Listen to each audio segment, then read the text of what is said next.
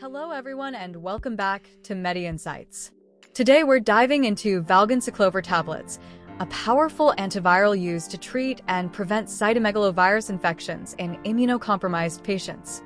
We'll cover how and when to use it, optimal dosing guidelines, its mechanism of action, common side effects, and crucial practical proactive safety measures.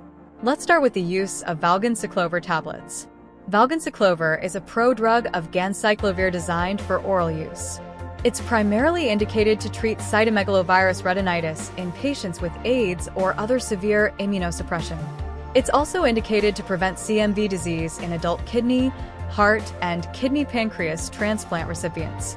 By converting rapidly to ganciclovir in the body, it suppresses CMV replication and reduces disease progression. Next, let's discuss the dosage of Valganciclovir tablets in adults with normal renal function. For CMV retinitis treatment, induction therapy consists of 900 mg to 450 mg tablets taken twice daily for 21 days, followed by maintenance therapy of 900 mg once daily thereafter. For CMV prophylaxis in transplant patients, the recommended dose is 900 mg once daily for 100 days in heart or kidney pancreas recipients, and 900 mg once daily for 200 days in kidney transplant recipients. In cases of renal impairment, doses should be adjusted based on creatinine clearance. Here's a key administration tip.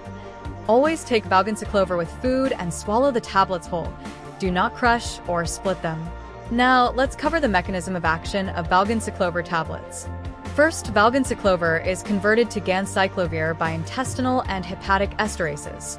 Next, ganciclovir is activated to ganciclovir monophosphate by the CMV-UL97 kinase, and then to ganciclovir triphosphate by cellular kinases.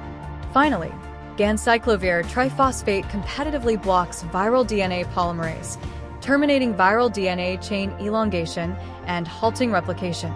Moving on to side effect of Valganciclovir tablets, common reactions include gastrointestinal issues such as diarrhea and nausea, neurologic symptoms like headache, tremor, and insomnia, and hematologic abnormalities including neutropenia, anemia, leukopenia, and thrombocytopenia.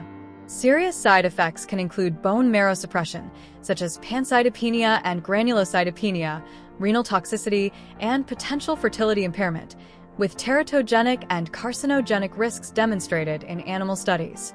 Monitoring is essential, so complete blood counts and renal function should be checked regularly throughout therapy. Finally, here is some important advice for using Valganciclovir tablets. Always take the tablets with food to ensure proper absorption, and never break or crush them. Maintain frequent laboratory monitoring with CBCs and renal panels to detect toxicity early. Patients of reproductive potential, both male and female, must use effective contraception during treatment and for 30 days after the last dose. And if you experience any red flags, such as fever, sore throat, easy bruising, bleeding, or decreased urine output, report them to your healthcare provider immediately. By end of this video, you'll understand Valganciclovir's applications, dosing strategies, mechanism, adverse reactions, and key safety precautions. You'll be ready to optimize patient care, monitor therapy effectively, and ensure safe, informed use of this vital antiviral in clinical practice.